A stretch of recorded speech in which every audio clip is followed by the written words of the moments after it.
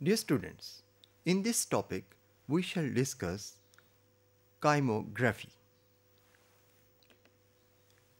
A kymograph is an instrument that graphically records changes in the mechanical activities of animal tissues.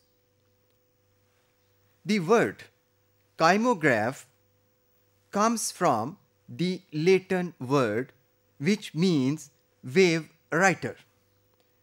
This term is used because of the graphical records produced by this instrument.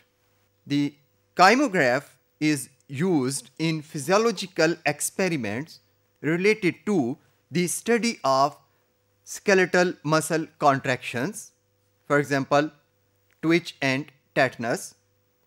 It is also used to study the cardiac muscle activities, for example, cardiac cycle. It is also used for the measurement of blood pressure and rate of respiration. A kymograph apparatus consists of a revolving drum to which a writing stylus is attached. The stylus records changes over time on a paper जो कि इस drum के around लपेटा गया होता है. जो drum move करता है और रिवॉल्व करता है, ये जो राइटिंग पेन और स्टाइलस है ये ग्राफ्स बनाता चला जाता है. Dear students, now we shall take an example of kymography of frog's heart, which is generally carried out in physiology labs. This kymography provides us an understanding of the cardiac cycle of frog. It also gives the clues of the site of origin of heartbeat in frog and its control.